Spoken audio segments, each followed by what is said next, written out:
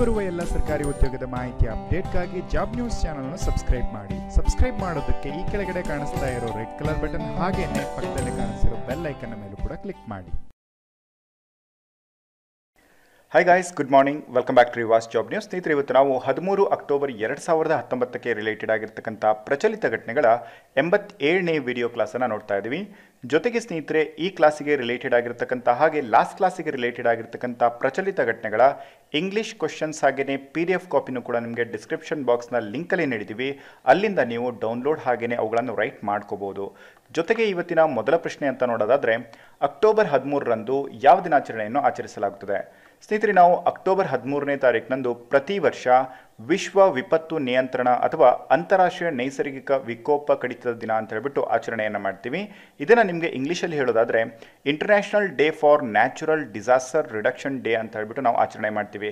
So ನಿಮಗೆ ನೆನಪಿರಲಿ, ಈ ತಿಂಗಳಲ್ಲಿ ಆಚರಣೆ ಮಾಡ್ತಕ್ಕಂಥ ಪ್ರತಿಯೊಂದು ದಿವಸನೂ ಕೂಡ ನಿಮಗೆ ರಿಕಾಲ್ ಮಾಡ್ಕೊಳ್ತಾ ಹೋಗೋದ್ರಿಂದ ನಿಮಗೆ ನೆನಪಾಗುತ್ತೆ. ಅದರಿಂದ ನೀವು ವಿಡಿಯೋನ ಪಾಸ್ ಮಾಡಿಬಿಟ್ಟು ಪ್ರತಿಯೊಂದು ದಿವಸ ಅಂದರೆ 1ನೇ ತಾರೀಕಿಂದ ಹಿಡಿದ್ಬಿಟ್ಟು 13ನೇ ತಾರೀಕುವರೆಗೂ ಕೂಡ ಇರತಕ್ಕಂಥ ಎಲ್ಲ ದಿನಗಳನ್ನು ಕೂಡ ಒಂದ್ಸಾರಿ ರಿಕಾಲ್ ಮಾಡ್ಕೊಳ್ತಾ ಹೋಗಿ. ಓಕೆ, ಹಾಗೆಯೇ ಈ ಒಂದು ದಿನದ ಥೀಮ್ ಏನು ಅಂತ ಹೇಳಿದ್ರೆ, reduce disaster damage to critical infrastructure and disruption of basic services ಅಂತ ಹೇಳ್ಬಿಟ್ಟು 2019ರ ವಿಶ್ವ ವಿಪತ್ತು ನಿಯಂತ್ರಣ ದಿನದ ಒಂದು ಧ್ಯೇಯವಾಕ್ಯ ಅಥವಾ ಥೀಮ್ ಆಗಿರುತ್ತೆ.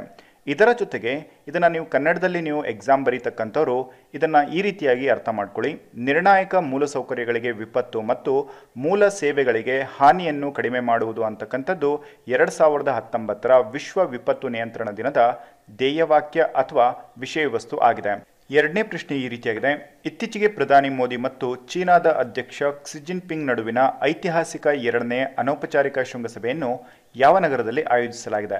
ಸ್ನೇಹಿತರೆ, ಇದು ನಿಮಗೆ ಲಾಸ್ಟ್ ಕ್ಲಾಸಲ್ಲಿ ನೀಡಿರ್ತಕ್ಕಂಥ ಪ್ರಶ್ನೆಯಾಗಿದೆ. ಆದರೆ ಇದರಲ್ಲಿ ನಿಮಗೆ ಹೆಸರು ಅಂತ ಹೇಳಿದರೆ ಇಲ್ಲಿ ತಮಿಳುನಾಡಿನ ಮಹಾಬಲಿಪುರಂ ಅಥವಾ ಮಾಮಲಾಪುರಂ ಅಂತ ಹೇಳ್ಬಿಟ್ಟು ಇರುತ್ತೆ. ಬಟ್ ಇಲ್ಲಿ ನಿಮಗೆ ಎಕ್ಸಾಕ್ಟಾಗಿ ನಿಮಗೆ ಎರಡೂ ಕೂಡ ರೈಟ್ ಆಗಿರ್ತಕ್ಕಂಥ ಆನ್ಸರ್ಗಳೇ. ಬಟ್ ಲಾಸ್ಟ್ ಕ್ಲಾಸಲ್ಲಿ ನಿಮಗೆ ಕೇವಲ ಮಾಮಲಾಪುರಂ ಅಂತ ಹೇಳ್ಬಿಟ್ಟು ನಿಮ್ಗೆ ತಿಳಿಸಿದ್ವಿ. ಅಂದರೆ ಕೆಲವೊಂದು ನ್ಯೂಸ್ ಪೇಪರ್ಸ್ಗಳಲ್ಲಿ ಮತ್ತು ಕೆಲವೊಂದಿಷ್ಟು ಆರ್ಟಿಕಲ್ಸ್ಗಳಲ್ಲಿ ಕೇವಲ ಮಹಾಬಲಿಪುರಂ ಅಂತ ಅಷ್ಟೇ ಮೆನ್ಷನ್ ಆಗಿದೆ. ಆದರೆ ಅದರ ಎಕ್ಸಾಕ್ಟ್ ಹೆಸರೇನು ಅಂತ ಹೇಳಿದ್ರೆ ಮಹಾಬಲಿಪುರಂ ಅಥವಾ ಮಾಮಲಾಪುರಂ ಎರಡೂ ಕೂಡ ಒಂದೇ ಆಗಿರುತ್ತೆ. ಇವತ್ತಿನ ಮೂರನೇ ಪ್ರಶ್ನೆ ಈ ರೀತಿಯಾಗಿದೆ: ಭಾರತ ಮತ್ತು ಬಾಂಗ್ಲಾದೇಶ್ ನೌಕಾಪಡೆಯ ದ್ವಿಪಕ್ಷೀಯ ಡ್ರಿಲ್ ಎಲ್ಲಿ ನಡೆಯಲಿದೆ? ಸ್ನೇಹಿತರೆ, ಭಾರತ ಮತ್ತು ಬಾಂಗ್ಲಾದೇಶದ ನಡುವೆ ಇರತಕ್ಕಂಥ ನೌಕಾಪಡೆಯ ಒಂದು ಪ್ರಾಕ್ಟೀಸ್ ಎಕ್ಸಸೈಸ್ ಏನಿದೆ, ಇದು ಮೊದಲನೇ ಬಾರಿ ನಡೀತಾ ಇರತಕ್ಕಂಥದ್ದು. ಇದು ನಡೆದಿರ್ತಕ್ಕಂಥದ್ದು ಭಾರತದ ವಿಶಾಖಪಟ್ಟಣಂನಲ್ಲಿ ಈ ಒಂದು ನೌಕಾಪಡೆಯ ಸಮರಾಭ್ಯಾಸ ನಡೆಯುತ್ತೆ. ಈಗ ಇದು ಅಕ್ಟೋಬರ್ 16ನೇ ತಾರೀಕುವರೆಗೂ ಕೂಡ ನಡೀತೆ. ಅಂದರೆ ಅಕ್ಟೋಬರ್ 12ರಿಂದ 16ನೇ ತಾರೀಕುವರೆಗೂ ಕೂಡ ಭಾರತದ ವಿಶಾಖಪಟ್ಟಣಂನಲ್ಲಿ ಈ ಒಂದು ಪ್ರಾಕ್ಟೀಸ್ ಎಕ್ಸಸೈಸ್ ನಡೀತಾ ಇದೆ. ನಾಲ್ಕನೇ ಪ್ರಶ್ನೆ ಈ ರೀತಿಯಾಗಿದೆ: ಇತ್ತೀಚೆಗೆ the order of the green Crescent ಅನ್ನು ಯಾರಿಗೆ ಪ್ರದಾನ ಮಾಡಲಾಗಿದೆ? ಸ್ನೇಹಿತರೆ, ಈ ಪ್ರಶಸ್ತಿಯನ್ನು ಇತ್ತೀಚೆಗೆ ನಮ್ಮ ಭಾರತದ ಉಪರಾಷ್ಟ್ರಪತಿಯಾಗಿರ್ತಕ್ಕಂಥ ಎಂ ವೆಂಕಯ್ಯ ನಾಯ್ಡು ಅವರಿಗೆ ಕೊಮೊರೋಸ್ನ ಅಧ್ಯಕ್ಷರಾಗಿರ್ತಕ್ಕಂಥ ಅಜಾಲಿ ಅಸೋಮಾನಿ ಅವರು ಇತ್ತೀಚೆಗೆ ನೀಡಿದ್ದಾರೆ. ಸೊ ಈ ಪ್ರಶಸ್ತಿಯನ್ನು ನೀಡಿರ್ತಕ್ಕಂಥ ಕೊಮೊರೋಸ್ ರಾಷ್ಟ್ರದ ಒಂದು ಅತ್ಯುನ್ನತ ನಾಗರಿಕ ಪ್ರಶಸ್ತಿಯಾಗಿದ್ದು ಇದು ನೀಡಿರ್ತಕ್ಕಂಥದ್ದು ಅಜಾಲಿ ಅಸೋಮಾನಿ ಅವರು. ಸೊ ನಿಮಗೆ ನೆನಪಿರಲಿ, ಇದರಲ್ಲಿ 3 ಥಿಂಗ್ಸ್ಗಳು ನಿಮ್ಗೆ ನೆನಪಿರಬೇಕು. The order of the green ಕ್ರೆಸೆಂಟನ್ನು ಯಾರಿಗೆ ನೀಡಲಾಗಿದೆ ಅಂತ ಹೇಳಿದ್ರೆ ಅದನ್ನು ಎಂ ವೆಂಕಯ್ಯ ನಾಯ್ಡು ಅವರಿಗೆ ನೀಡಲಾಗಿದೆ. ನೀಡಿರ್ತಕ್ಕಂಥ ದೇಶ ಕೊಮೊರೋಸ್, ಇಟ್ ಮೀನ್ಸ್ ಆಫ್ರಿಕಾ ಖಂಡದ ಕೊಮೊರೋಸ್ ರಾಷ್ಟ್ರ ಈ ಪ್ರಶಸ್ತಿಯನ್ನು ನೀಡಲಾಗಿದೆ. ಸೊ ಅಲ್ಲಿನ ಅಧ್ಯಕ್ಷರು ಯಾರು ಅಂತ ಹೇಳಿದ್ರೆ ಅಜಾಲಿ ಅಸೋಮಾನಿ ಅವರು ಕೊಮೊರೋಸ್ನ ಅಧ್ಯಕ್ಷರಾಗಿದ್ದಾರೆ. ಸೊ ಈ ಒಂದು ಡೀಟೇಲ್ಸ್ನ ಜೊತೆಗೆ ಕೊಮೊರೋಸ್ನ ಬಗ್ಗೆ ಒಂದಿಷ್ಟು ಹೆಚ್ಚಿನ ಮಾಹಿತಿಯನ್ನು ನೋಡೋದಾದರೆ, ಕೊಮೊರೋಸ್ ಇದು ಆಫ್ರಿಕಾ ಖಂಡಕ್ಕೆ ಸೇರಿರ್ತಕ್ಕಂಥ ಒಂದು ಪುಟ್ಟ ದ್ವೀಪ ಸಮೂಹ ರಾಷ್ಟ್ರವಾಗಿದೆ. ಸೊ ಇಲ್ಲಿ ನೀವು ನೋಡ್ತಾ ಇದ್ದೀರಲ್ವಾ, ಸೊ ಈ ಒಂದು ಭಾಗದಲ್ಲಿ ಬರ್ತಕ್ಕಂಥ ಈ 3 ದ್ವೀಪ ಸಮೂಹಗಳನ್ನು ಒಟ್ಟಾಗಿ ಕೊಮೊರೋಸ್ ಅಂತ ಕರೆಯಲಾಗುತ್ತೆ. ಸೊ ಕೊಮೊರೋಸ್ನ ರಾಜಧಾನಿ ಯಾವುದು ಅಂತ ಹೇಳಿದ್ರೆ ಮೊರೋನಿ. ಹಾಗೆ ಕೊಮೊರೋಸ್ನ ಅಧ್ಯಕ್ಷರು ಅಜಾಲಿ ಬೊಕಾಸಾ ಅಸೋಮಾನಿ. ಹಾಗೆ ಅಲ್ಲಿ ಯೂಸ್ ಆಗ್ತಕ್ಕಂಥ ಅಸೆಂಬ್ಲಿ ಯಾವುದು ಅಂತ ಹೇಳಿದ್ರೆ ಅಸೆಂಬ್ಲಿ ಆಫ್ ದಿ ಯೂನಿಯನ್. ಹಾಗೆ ಇಲ್ಲಿ ಯೂಸ್ ಮಾಡ್ತಾ ಇರತಕ್ಕಂಥ ಕರೆನ್ಸಿ ಕೊಮೋರಿಯನ್ ಫ್ರಾಂಕ್. ಸೊ ಇದಿಷ್ಟು ಡೀಟೇಲ್ಸ್ಗಳು ಕೊಮೊರೋಸ್ನ ಬಗ್ಗೆ. ಹಾಗೆಯೇ ಇವತ್ತಿನ 5ನೇ ಪ್ರಶ್ನೆಯನ್ನು ನೋಡೋದಾದರೆ, 59ನೇ ರಾಷ್ಟ್ರೀಯ ಓಪನ್ ಅಥ್ಲೆಟಿಕ್ಸ್ ಚಾಂಪಿಯನ್ಶಿಪ್ನಲ್ಲಿ ತನ್ನದೇ ಆದ ರಾಷ್ಟ್ರೀಯ ದಾಖಲೆಯನ್ನು ಮುರಿದು 100 ಮೀಟರ್ ಓಟದಲ್ಲಿ ಚಿನ್ನದ ಪದಕವನ್ನು ಪಡೆದಿರತಕ್ಕಂಥ ಭಾರತೀಯ ಮಹಿಳಾ ಕ್ರೀಡಾಪಟು ಯಾರು? ಸೊ ಇಲ್ಲಿ ನೀವು ನೋಡ್ತಿರೋ ಹಾಗೆ ಇವರೇನೇ ದ್ಯುತಿ ಚಾಂದ್ ಅವರು. ಇವರು ಏಷ್ಯಾ ಚಾಂಪಿಯನ್ಶಿಪ್ನಲ್ಲಿ ಇವರು ಮಾಡಿರ್ತಕ್ಕಂಥ 11.26 ಸೆಕೆಂಡ್ಗಳ ದಾಖಲೆಯನ್ನು ಇವರೇನೆ ಇವಾಗ 59ನೇ ರಾಷ್ಟ್ರೀಯ ಓಪನ್ ಅಥ್ಲೆಟಿಕ್ಸ್ ಚಾಂಪಿಯನ್ಶಿಪ್ನಲ್ಲಿ 11.22 ಸೆಕೆಂಡ್ಗಳಲ್ಲಿ ಕ್ರಮಿಸೋದ್ರ ಮೂಲಕ ಈ ದಾಖಲೆಯನ್ನು ಮುರಿದ್ಬಿಟ್ಟು ಇವರು ಹೊಸ ದಾಖಲೆಯನ್ನು ಬರೆದಿದ್ದಾರೆ. ಇದರ ಜೊತೆಗೆ 59ನೇ ರಾಷ್ಟ್ರೀಯ ಓಪನ್ ಅಥ್ಲೆಟಿಕ್ಸ್ ಚಾಂಪಿಯನ್ಶಿಪ್ನಲ್ಲಿ ಜಾವ್ಲಿನ್ ಥ್ರೋದಲ್ಲಿ ಗೋಲ್ಡ್ ಮೆಡಲ್ ಅನ್ನು ಪಡೆದಿರತಕ್ಕಂಥವ್ರು ಯಾರು ಅಂತ ನಿನ್ನೆ ತಿಳಿಸಿದ್ದೆ. ಅವ್ರು ಯಾರು ಅಂತ ಹೇಳಿದ್ರೆ ಅನುರಾಣಿ ಅವರು. ಇದೇ ಸೇಮ್ ಚಾಂಪಿಯನ್ಶಿಪ್ನಲ್ಲಿ ಅವರು ಗೋಲ್ಡ್ ಮೆಡಲ್ ಅನ್ನು ಪಡಿತಾರೆ. 6ನೇ ಪ್ರಶ್ನೆ ಈ ರೀತಿಯಾಗಿದೆ. ಇತ್ತೀಚೆಗೆ ಮಹಿಳೆಯರ ಸಬಲೀಕರಣಕ್ಕಾಗಿ ಕನ್ಯಾಶ್ರೀ ವಿಶ್ವವಿದ್ಯಾಲಯವನ್ನು ಸ್ಥಾಪಿಸಲು ಮುಂದಾಗಿರತಕ್ಕಂಥ ರಾಜ್ಯ ಸರ್ಕಾರ ಯಾವುದು? ಸ್ನೇಹಿತರೆ, ಇತ್ತೀಚೆಗೆ ಪಶ್ಚಿಮ ಬಂಗಾಳ ರಾಜ್ಯ ಸರ್ಕಾರ ನಾಡಿಯಾ ಜಿಲ್ಲೆಯಲ್ಲಿ ಕನ್ಯಾಶ್ರೀ ವಿಶ್ವವಿದ್ಯಾಲಯನ ಸ್ಥಾಪಿಸೋದಕ್ಕೆ ಮುಂದಾಗಿರ್ತಕ್ಕಂಥ ರಾಜ್ಯ ಸರ್ಕಾರವಾಗಿದೆ.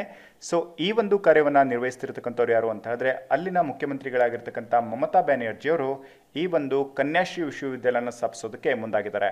ಸೊ ಇದರ ಜೊತೆಗೆ ನಾವು ಪಶ್ಚಿಮ ಬಂಗಾಳದ ಬಗ್ಗೆ ಒಂದಿಷ್ಟು ಹೆಚ್ಚಿನ ಮಾಹಿತಿಯನ್ನು ನೋಡೋದಾದ್ರೆ ನಿಮ್ಗೆ ಇಲ್ಲಿ ರೆಡ್ ಕಲರ್ ಅಲ್ಲಿ ಕಾಣಿಸ್ತಾ ಇರತಕ್ಕಂಥ ಪೋರ್ಷನ್ ಏನಿದೆ ಇದು ನಮ್ಮ ದೇಶದ ಪಶ್ಚಿಮ ಬಂಗಾಳ ರಾಜ್ಯವಾಗಿದೆ.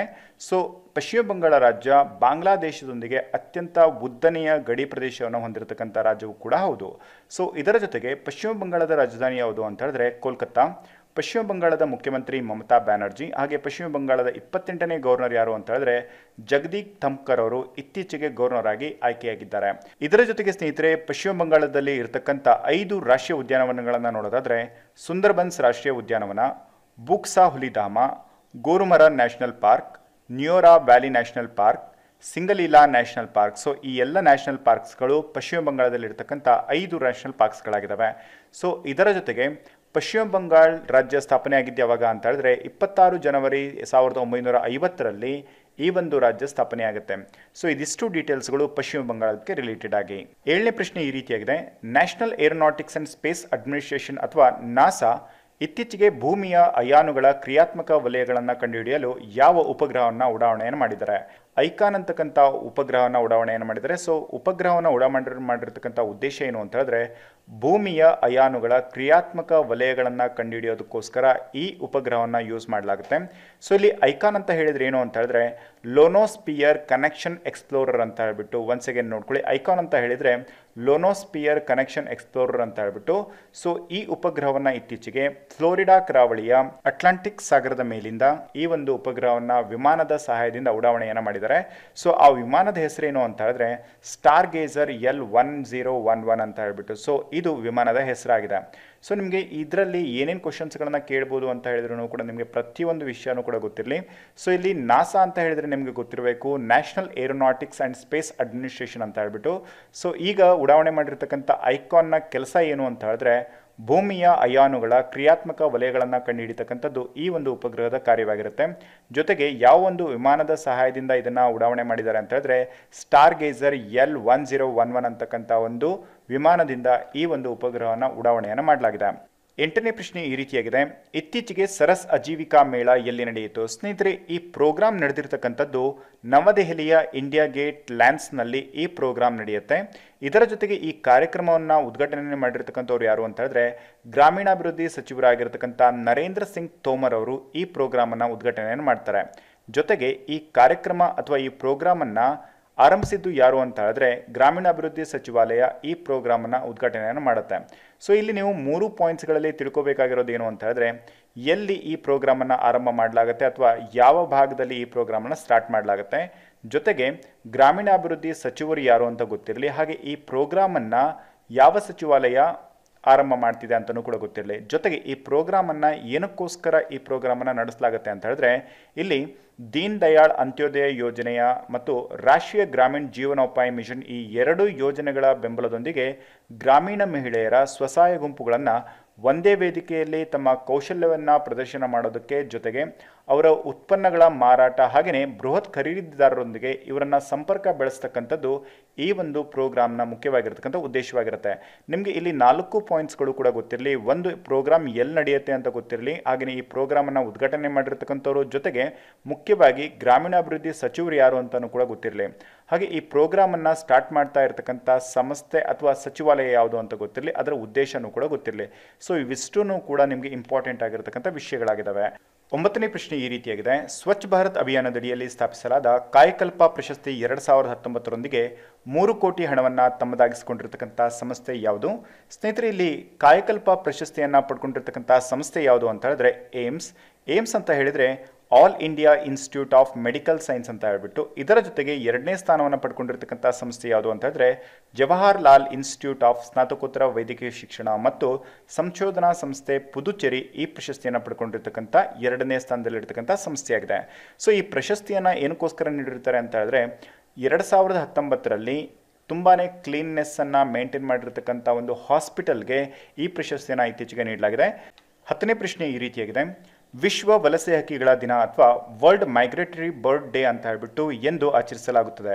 ಸ್ನೇಹಿತರೆ, ಇದನ್ನು ನಾವು ಪ್ರತಿ ವರ್ಷ 2 ಬಾರಿ ಆಚರಣೆಯನ್ನು ಮಾಡ್ತೀವಿ. ನಿಮಗೆ ಗೊತ್ತಿರಲಿ, ಒಂದು ವರ್ಷದಲ್ಲಿ 2 ಬಾರಿ ಆಚರಣೆ ಮಾಡ್ತಕ್ಕಂಥ ದಿನ ಅಂತ ಹೇಳಿದ್ರೆ ವಿಶ್ವ ವಲಸೆ ಹಕ್ಕಿಗಳ ದಿನ ಅಂತ ಹೇಳ್ಬಿಟ್ಟು ಇದನ್ನು ನಾವು ಅಕ್ಟೋಬರ್ 12ನೇ ತಾರೀಕಿನಂದು ಆಚರಣೆ ಮಾಡ್ತೀವಿ. ಜೊತೆಗೆ ಮೇ 11ನೇ ತಾರೀಕಿನಂದು ಕೂಡ ನಾವು ವಿಶ್ವ ವಲಸೆ ಹಕ್ಕಿಗಳ ದಿನ ಅಂತ ಹೇಳ್ಬಿಟ್ಟು ಆಚರಣೆಯನ್ನು ಮಾಡ್ತೀವಿ. ಹಾಗೆ 2019ರ ಈ ದಿನದ ಥೀಮ್ ಏನು ಅಂತ ಹೇಳಿದ್ರೆ protect birds B the solution to plastic pollution ಅಂತಕ್ಕಂಥದ್ದು 2019ರ ವಿಶ್ವ ವಲಸೆ ಹಕ್ಕಿಗಳ ದಿನ ಅಥವಾ ವರ್ಲ್ಡ್ ಮೈಗ್ರೇಟರಿ ಬರ್ಡ್ ಡೇಯ ಒಂದು ಥೀಮ್ ಆಗಿದೆ. ಸೊ ಐ ಹೋಪ್ ನಿಮಗೆ ಈ ಎಲ್ಲ ಡೀಟೇಲ್ಸ್ಗಳು ಕ್ಲಿಯರ್ ಆಗಿದೆ. 11ನೇ ಪ್ರಶ್ನೆ ಈ ರೀತಿಯಾಗಿದೆ. ಇತ್ತೀಚೆಗೆ ಯಾರ 155ನೇ ಜನ್ಮದಿನದ ವಾರ್ಷಿಕೋತ್ಸವದಂದು ಗೂಗಲ್ ಡೂಡಲ್ ಮೂಲಕ ಗೌರವಿಸಲಾಗಿದೆ? ಸ್ನೇಹಿತರೆ, ಇತ್ತೀಚೆಗೆ 155ನೇ ಜನ್ಮದಿನಾಚರಣೆಯನ್ನು ಆಚರಿಸಿಕೊಂಡಿರ್ತಕ್ಕಂಥವ್ರು ಯಾರು ಅಂತ ಹೇಳಿದ್ರೆ ಕಾಮಿನಿ ರಾಯ್ ಅವರು. ನೀವು ನೋಡಿರ್ತೀರಾ 12ನೇ ತಾರೀಕು ಅಕ್ಟೋಬರ್ನಂದು ಗೂಗಲ್ ಸರ್ಚ್ ಬಾರಲ್ಲಿ ಈ ಒಂದು ಪಿಕ್ಚರನ್ನು ನೀವು ನೋಡಿರ್ತೀರಾ. ಸೊ ಇದು ಗೂಗಲ್ನ ಒಂದು ಡೂಡಲ್ ಆಗಿದೆ. ಸೊ ಇದ್ರ ಮೂಲಕವಾಗಿ ಗೂಗಲ್ ಇತ್ತೀಚೆಗೆ ಕಾಮಿನಿ ರಾಯ್ ಅವರನ್ನ ಗೌರವವನ್ನು ನೀಡಿದೆ. ಸೊ ಇಲ್ಲಿ ಕಾಮಿನಿ ರಾಯ್ ಅವರು ಯಾರು ಅಂತ ಹೇಳಿದ್ರೆ ಇವರೊಬ್ಬರು ಬಂಗಾಳಿ ಸಾಮಾಜಿಕ ಕಾರ್ಯಕರ್ತೆಯಾಗಿದ್ದು ಇದರ ಜೊತೆಗೆ ಭಾರತ ದೇಶದಲ್ಲಿ ಮೊದಲ ಬಾರಿಗೆ ಗೌರವ ಪದವಿಯನ್ನು ಪಡ್ಕೊಂಡಿರ್ತಕ್ಕಂಥ ಮೊದಲ ಮಹಿಳೆ ಕೂಡ ಹೌದು. ಹಾಗೆಯೇ ಇವತ್ತಿನ 12ನೇ ಪ್ರಶ್ನೆ ಹಾಗೂ ಇವತ್ತಿನ ಕೊನೆಯ ಪ್ರಶ್ನೆ ಈ ರೀತಿಯಾಗಿದೆ. 2019ರ ನೊಬೆಲ್ ಶಾಂತಿ ಪ್ರಶಸ್ತಿಯನ್ನು ಇತ್ತೀಚೆಗೆ ಯಾರಿಗೆ ನೀಡಲಾಗಿದೆ? ಸೊ ನಿಮಗೆ ನೆನಪಿರಲಿ, ಇದು ನೊಬೆಲ್ ಶಾಂತಿ ಪ್ರಶಸ್ತಿಯನ್ನು ಯಾರಿಗೆ ನೀಡಲಾಗಿದೆ ಅಂತ ಹೇಳ್ಬಿಟ್ಟು. ಸೊ ಈ ಒಂದು ಪ್ರಶ್ನೆಗೆ ಉತ್ತರವನ್ನು ನಮಗೆ ಕಮೆಂಟ್ ಬಾಕ್ಸಲ್ಲಿ ಕಮೆಂಟ್ ಮಾಡಿ ತಿಳಿಸಿ. ಜೊತೆಗೆ ಈ ಒಂದು ವಿಡಿಯೋ ಇನ್ಫಾರ್ಮೇಷನ್ ನಿಮಗೆ ಇಷ್ಟ ಆಯಿತು ಅಂತ ಹೇಳಿದ್ರೆ ಲೈಕ್ ಮಾಡಿ, ತಪ್ಪದೇನೆ ನಿಮ್ಮ ಸ್ನೇಹಿತರಿಗೂ ಕೂಡ ಶೇರ್ ಮಾಡಿ. ಮತ್ತೆ ಮುಂದಿನ ವಿಡಿಯೋದಲ್ಲಿ ಮತ್ತೆ ಸಿಗೋಣ ಸ್ನೇಹಿತರೆ. Until then have a good day. Bye guys.